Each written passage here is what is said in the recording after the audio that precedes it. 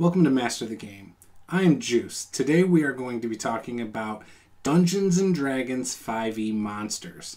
And the specific monster today is zombies. So let's get started.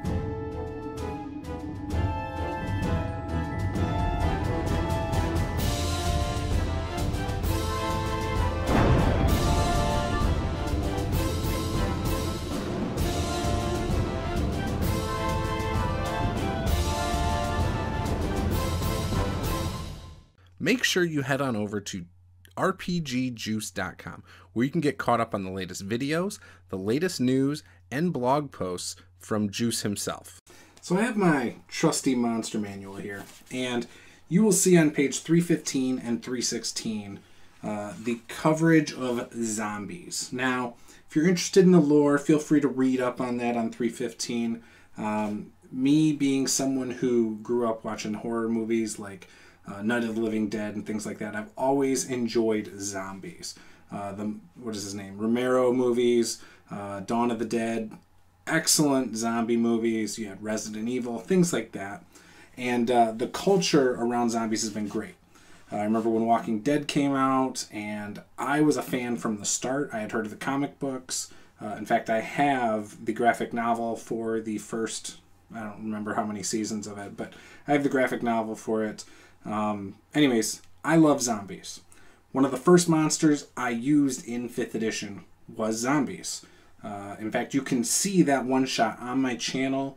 I ran it back in 2014, and I will post a link to that below, and I'm sure you'll be able to see a little graphic of a card or something on here as well if you want to click that and watch that.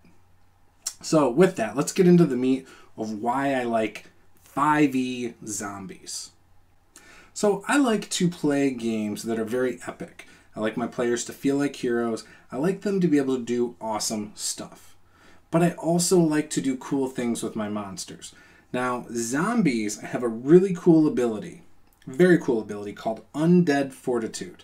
And what that is if damage reduces the zombie to 0 hit points, it must make a con saving throw with a DC of 5 plus the damage taken, unless the damage is radiant or from a critical hit.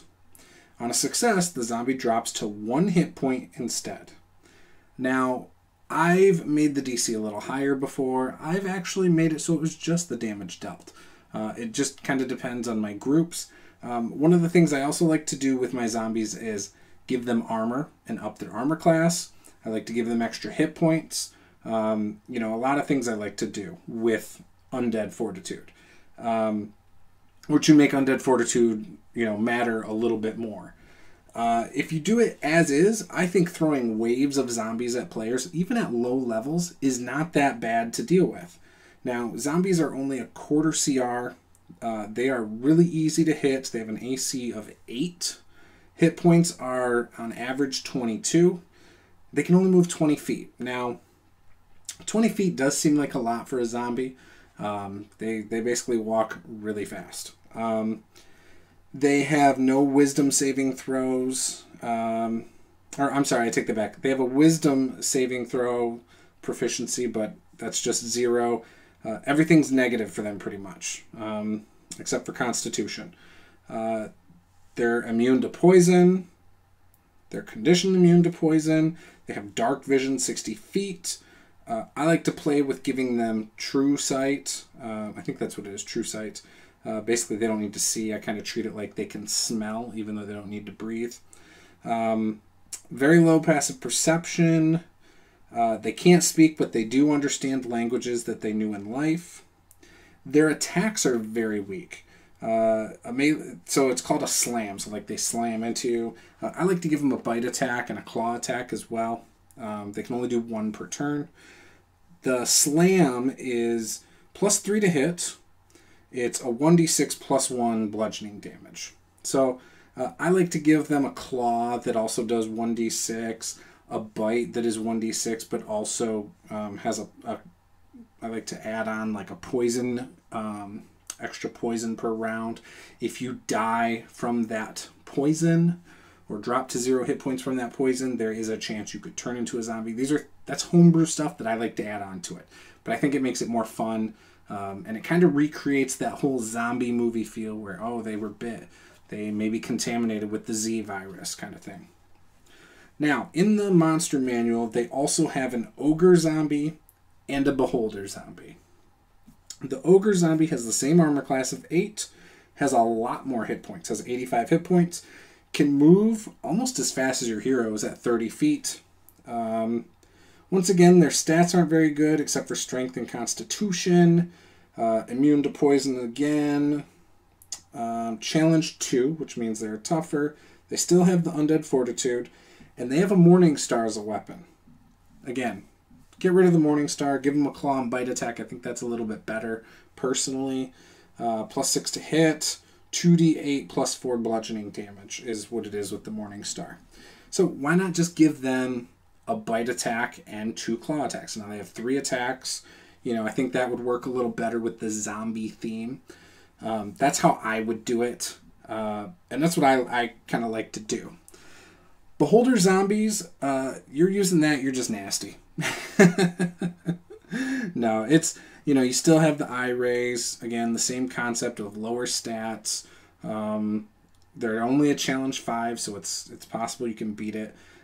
A beholder zombie would be easier to beat than a beholder, but the thing that's kind of cool about that is you can scare your players and make them think they're about to face a beholder, and then unveil that it's, you know, one stalk is crooked and missing an eye. Like, you can have some cool stuff there. Where would you use zombies? You can use them to protect a necromancer or a dark wizard. You can use them to protect a treasure hoard. Maybe it's in an old temple underground, and the only way down it is to descend by rope down there, and that's why there's zombies down there but not above. You know, a lot of cool things you can do with zombies. I like the idea of using them to protect hordes or old temples. I like the idea of having necromancers in games. I've used them multiple times. Hags, you know, I don't know if hags can actually do that, if there's something in there that kind of implies that, but there's something about the fact that most hags are around a swamp. The idea of fog and zombies muddling around there. I like that idea personally, so I do it. I think it's fun. Beholder zombie, I don't know when I would use that, or an ogre zombie. I guess you could still use it with the necromancer idea. Maybe a lich. A lich might have a beholder zombie. That would be kind of cool. Kind of like a mindless, you know, beholder zombie that it resurrected. But yeah, there's a lot of things you can do with zombies, and again, it's one of my favorite monsters to use in 5th edition. You know, lower level parties should be able to handle your normal zombies. After a level or 2, an ogre zombie shouldn't be too bad. That undead fortitude can really mess you up. If you have a cleric in the party who's doing like guiding bolts or something, it's not a problem. If you have a orc or a champion fighter who's got an improved critical, that helps too. But yeah, there's just some really cool things you can do. So I would love to hear how you use zombies. So please leave a comment below if you've had a lot of fun or great stories with the undead fortitude ability. Again, I'd love to hear about it. So again, leave your comment below and smash that subscribe button, hammer that like button, and I will see you next time. This was Master the Game. I am Juice. Game on.